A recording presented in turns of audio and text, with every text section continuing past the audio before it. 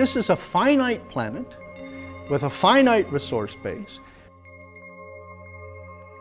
On Earth today, if we divide all the ecologically productive land and waterscape among the current population, there's only about 1.8 hectares per person. But to maintain the average North American requires 7, 8, 9 hectares per capita. So we have built up a huge deficit. William Rees is a Canadian economist and ecologist. He's the co-founder of the eco-footprint concept, the globally accepted method of measuring our resource use. And he has concluded that our civilization is likely to collapse if we don't reduce our consumption immediately. This is his warning, recorded in 3 lectures and an interview. Humans share with all other species 2 extremely important properties that most people never think about. The first is that, and there's no exception, we have no exception to this in every experimental context that we've tried, all species will expand to fill the available habitat. All right? And if you think of humans, and this being a characteristic of species, we're better at it than any other. The second thing we do, as do all other species, is use up all accessible resources. And again, we're unique here, better at it than any other species, because of technology.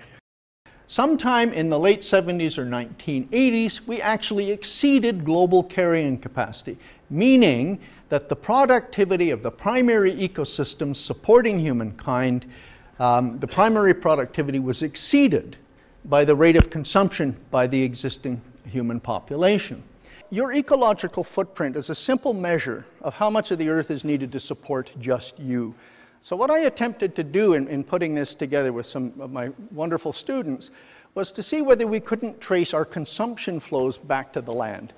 So how much land do you need to produce all your consumption goods and to assimilate your wastes? That's what your ecological footprint is. And so we've done this now for many different lifestyles for most of the countries in the world, and here are some of the just very bare findings. The average per capita footprint of people in rich countries like Canada ranges between 4 or 5 all the way up to 10 hectares per person. In the poor countries, though, people get by on less than half a hectare, less than an acre. That is the entire amount of land needed to produce everything they consume and assimilate their wastes. As the human eco-footprint goes up, then the so-called Living Planet Index, an index based on the biomass and species diversity of other organisms, is in steady decline. There is no way around this. Any politician who says to you there's no conflict between the growth of the economy and maintaining the quality of the natural environment doesn't know what he or she is talking about. Historically, it's always been this way. The more humans take, the less there is available for non-human species, and this decline is accelerating. Most countries in Europe, just to look at France, Germany, Netherlands, and Japan, not in Europe, but Asia, another high-income, densely populated country, the red bars are their per capita ecological footprints. The green bars is a measure of the per capita domestic biocapacity. And what you see in each of these countries' cases is that they exceed by a factor of 4 to 7 the carrying capacities of their domestic territories. So that countries like the Netherlands or Japan live almost entirely on imported biocapacity or by dumping their wastes into the global commons or shipping it literally off to countries elsewhere. So this is a product of globalization. In the absence of that free flow of negentropy and entropy, then each country would confront its own ecological limits. But if you have access to the whole world, no need to do that. You can continue to grow, you can continue to consume, but in the process, you're drawing down the remaining capital assets, the remaining resource assets of the rest of the world. How many of you have credit cards? Remember, it just occurred to me, I was talking about deficit. Remember I said that human beings have a tendency to use all available resources? How many of you actually carry a balance on your credit card? Come on, admit it. Okay, so I just read yesterday that Canadians now have the largest per capita debt ever. And what it means is that when we run out of resources, like income, we invent resources to enable us to keep consuming, right? So not only do we consume everything available, we invent pseudo-resources to enable us to consume even beyond that. And the result is that we now have the largest per capita personal debt on the planet. But what the point I'm really getting at is that's trivial. You know, if we didn't pay it off, it wouldn't matter, nothing would change. But if we don't pay this off, we're done for.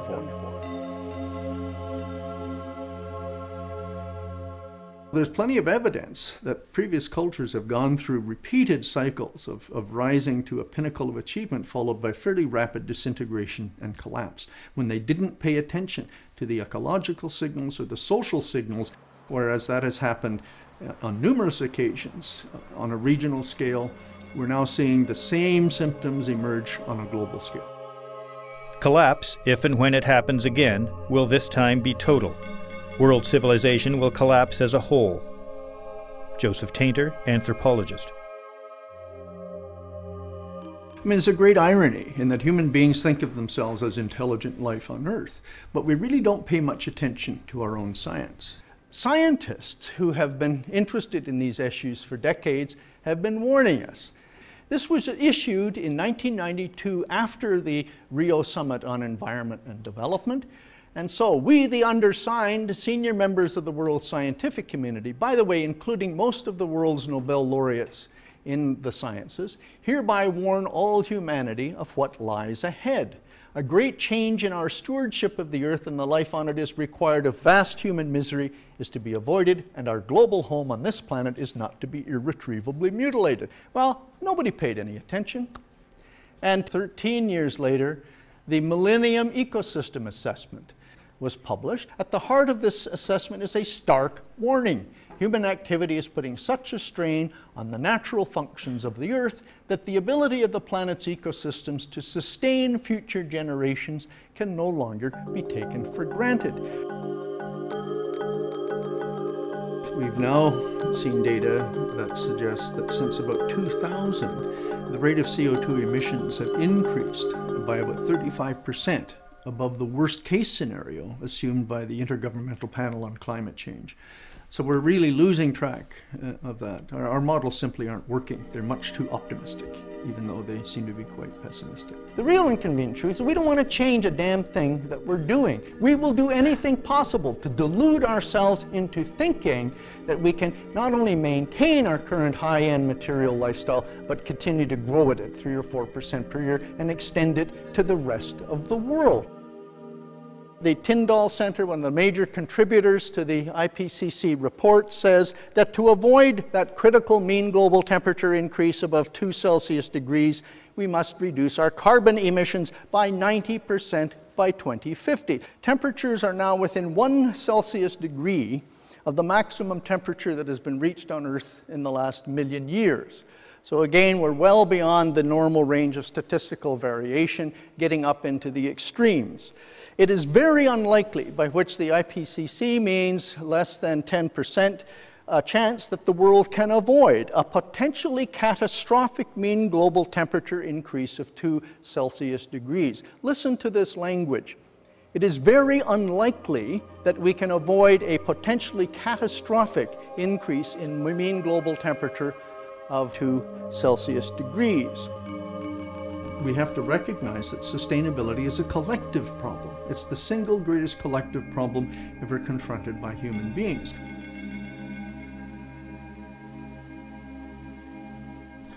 Studying this subject for this long, does it ever get just plain frustrating for you? Oh, it's always frustrating.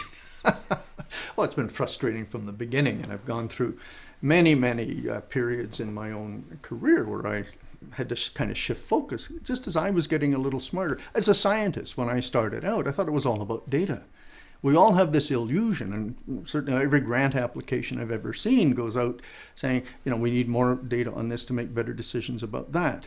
Not true. We've got all the data we need. Data makes almost no difference in the decision-making arena if it flies in the face of the current paradigm. So we've got a situation here where we delude ourselves, again, into thinking we're a science-based species, but in fact, if the science doesn't support the existing political ideology, it's ignored. The science that's accepted is the science that sustains or supports the existing ideology. It's a great human a perceptual tragedy.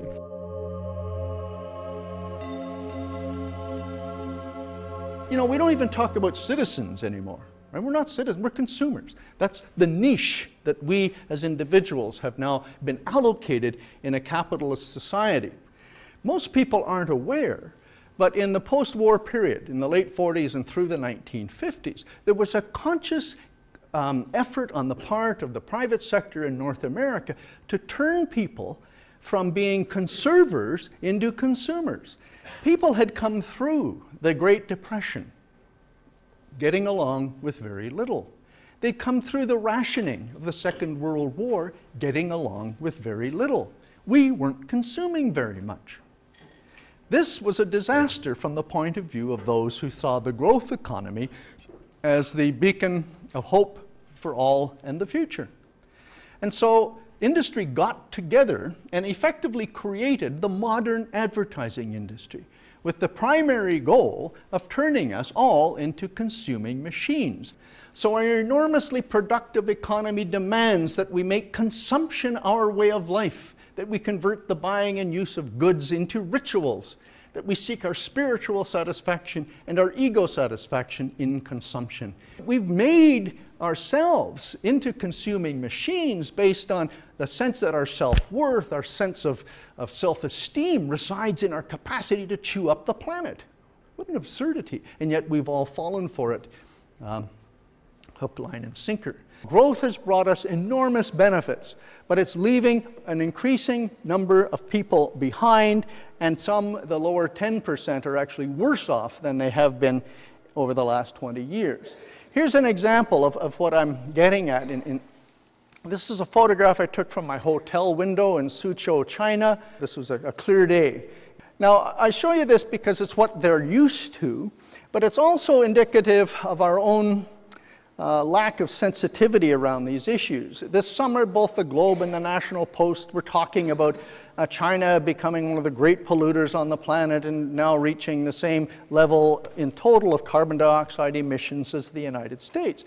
But the fact of the matter is that most of the production in China is for consumption in Europe, North America, Japan, Australia, in the rich countries. This is the North American, the European, the Australian ecological footprint in China. The reason we have such pristine air in Vancouver is because we don't do anything here that would contribute to that pollution. We've quite happily taken advantage of the terms of trade on the World Trade Organization to offload our most polluting industries into the third world. The masses have never thirsted after truth. They turn aside from the evidence. We don't pay attention to the evidence if the myth that we are following makes us happier. The goal of an economy is to sustainably improve human well-being and quality of life. Material consumption and GDP are merely means to that end, not ends in themselves. Robert Costanza, ecological economist.